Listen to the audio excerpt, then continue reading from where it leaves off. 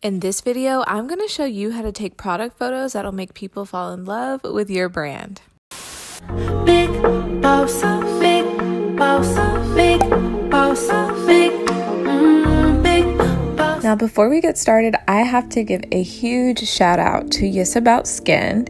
Now, I don't know if I even pronounced that right, but it's YSSA About Skin on TikTok. She's so dope, and she does all these tutorials on how to take amazing product photos if you do beauty products or just honestly, just any type of little product. And I saw all of these dope props that she was using and some of the trays and stuff that she was using. So I gathered a bunch of supplies that I could use for these photos because of her. So she's the inspo. Now let's get into the tutorial.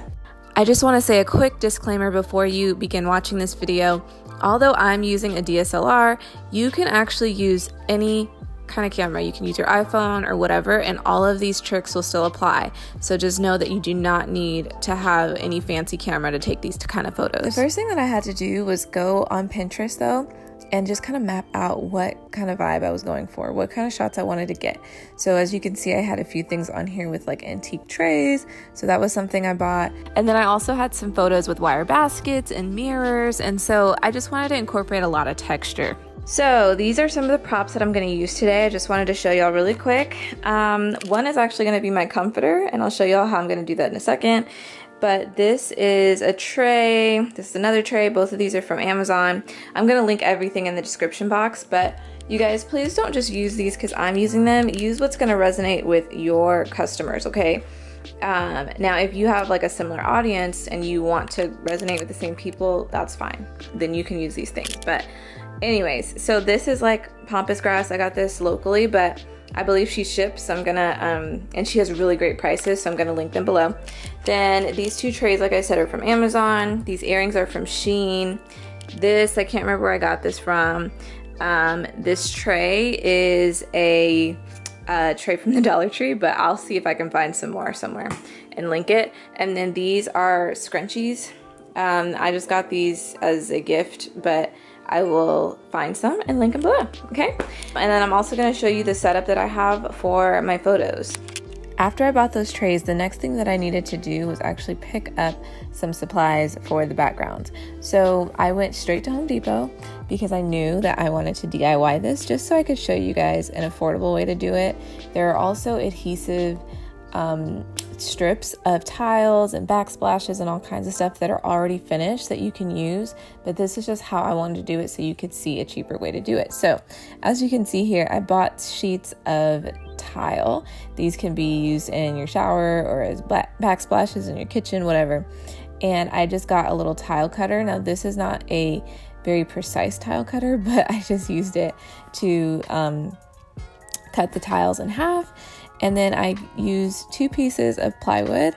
Measurements are 1 by 2, like 1 foot by 2 feet. So basically all I did was, after I mapped out how I wanted to position all of the tiles, I went on and mixed up this grout.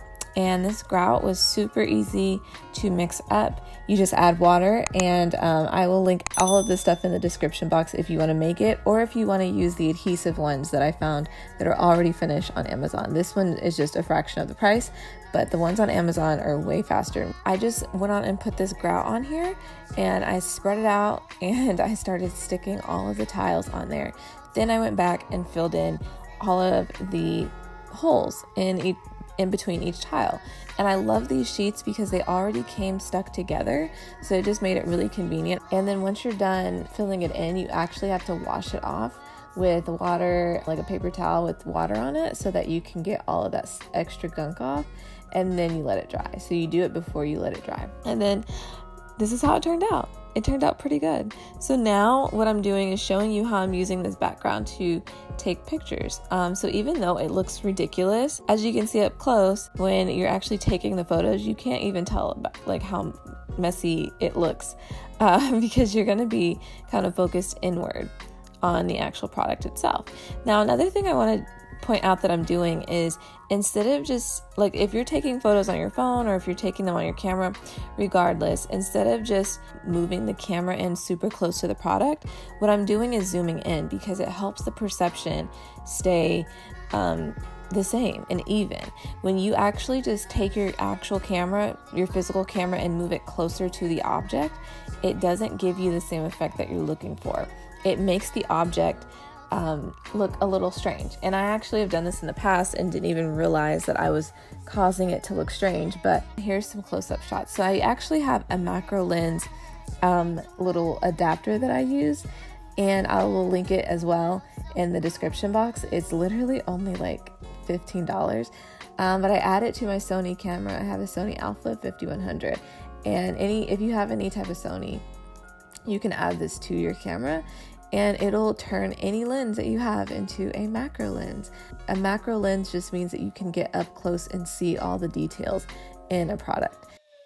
Now, really quick, before I actually show you what photos I took, I wanted to let you know that I have a free training that you can go watch after this video, and it is going to show you exactly how to sell out. So if you're having issues getting sales for your brand, or you want to make sure that when you launch it, you do really well, this is a training that I put together, and it's a video and a free downloadable guide that gives you every step that you need to take in order to sell out. So all you have to do is go to donibrown.com/free to get it, and I also have a link in the description.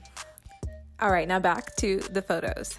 As you can see, I'm just continuing and doing some different backgrounds. So with this one, I'm just putting my product in a basket with other products, and then I am just showing you like how I'm styling it different, but it's still on the same background, and it works really, really well. I love it.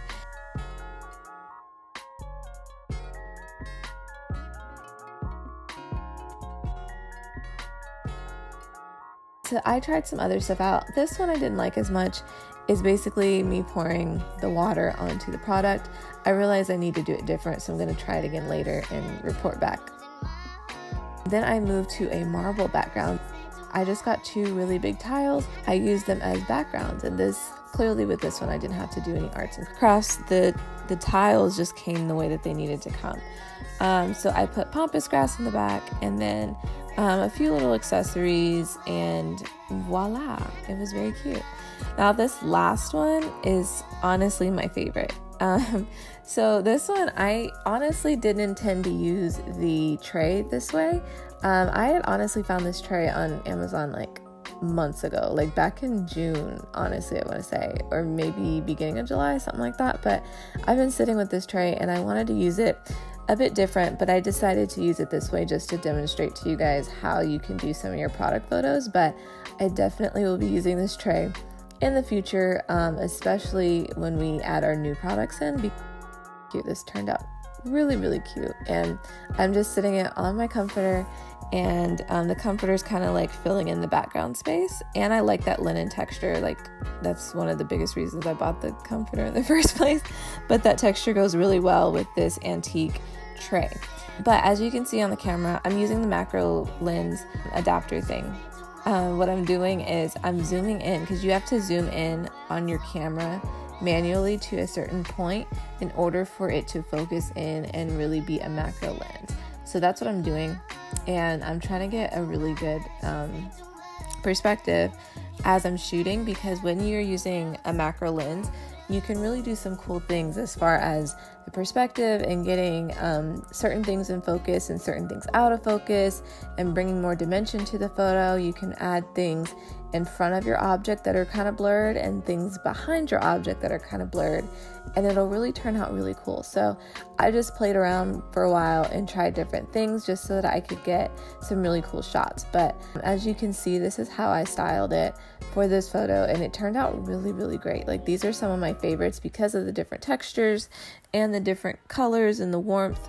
It just really came out really, really good. But you can style these so many different ways. And like I said, on that girl's account that I mentioned at the beginning of the video, she has some really good ideas on how you can accessorize your photos. Now, if you guys want to see a part 2 to this video, with more ideas, and if you want me to show you how I'm actually going to shoot this for real for my brand, and how I pick out accessories for my brand, then I will definitely do another video and show you guys that. This was just kind of general. These are just examples to show you guys how to do this yourself.